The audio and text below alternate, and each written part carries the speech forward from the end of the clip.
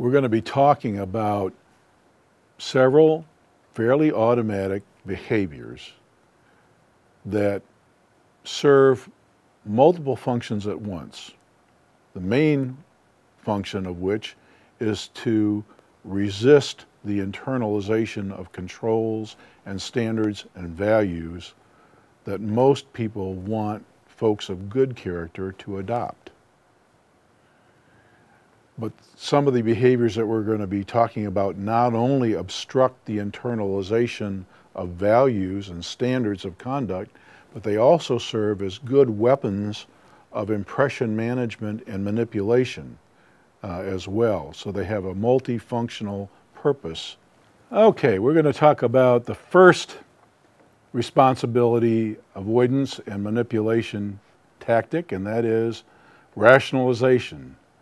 Now, I should say from the outset that we are not talking about here the defense mechanism of rationalization that some people use to assuage inner feelings of guilt, but rather we are talking about a tactic of excuse making that is much more for the purpose of getting others to see your point of view, explaining away your behavior in a convincing enough way that somebody who wants to confront you about that behavior will be swayed and think that you were totally and completely justified in doing it. So it's basically a manipulation tactic, and it's also an active resistance tactic. In other words, when the person engages in this behavior, they are saying that they hear you with respect to the behavior that they want you to internalize, but they're saying they're going to have no part of it. Which is why when any of these tactics that we're going to talk about, whenever you see any of them at work, you know for sure that the behavior is going to happen again. For example, when an abusive individual is called out for the shove or for the punch or for the throwing against the wall that they did of their spouse or their partner, when they're called on that, and then they come up with whatever the excuse is. You never have anything good to say about me. You pushed me to the edge. You were on my case all day. You were at me, you were at me, you were at me, you were at me. Finally, I couldn't take it anymore, okay? Whatever the excuse is, and that, by the way, that tactic there is combining several tactics, from blaming the victim to vilifying the victim to a lot of other tactics. So many times, that's one thing you need to keep in mind, is that sometimes you get a barrage of these tactics all packaged up together, you know.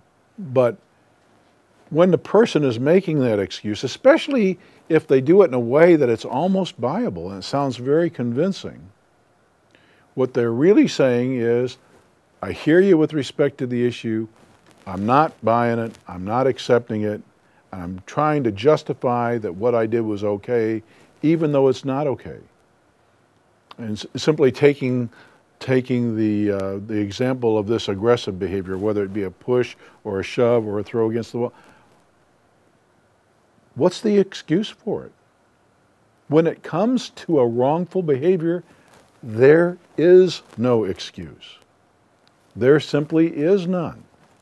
But the disturbed character is going to make the case. Okay? And they're going to make the case, as I said, for the multifunctional purpose of trying to still look good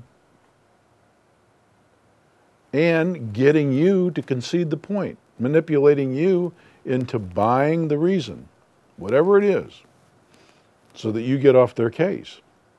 So that's the multifunctional role of the tactic. So long as I make that kind of excuse, so long as I attempt to justify what I know to be, first of all,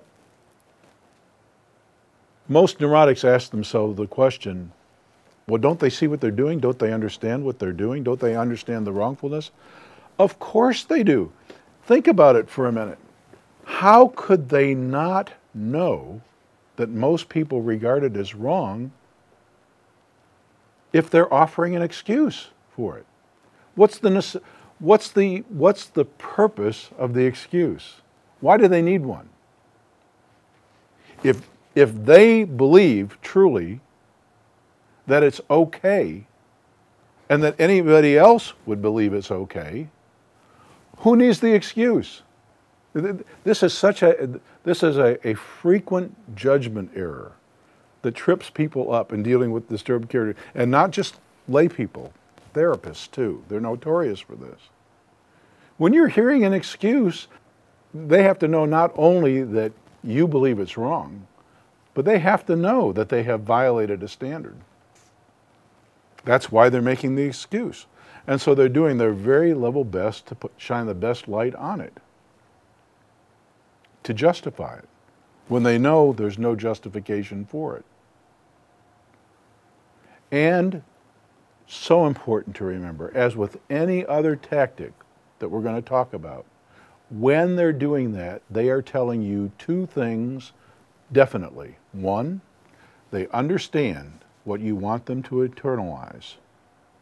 Two, they're not about to do it. They are not accepting in their heart the need for change, which is why you know you can take it to the bank.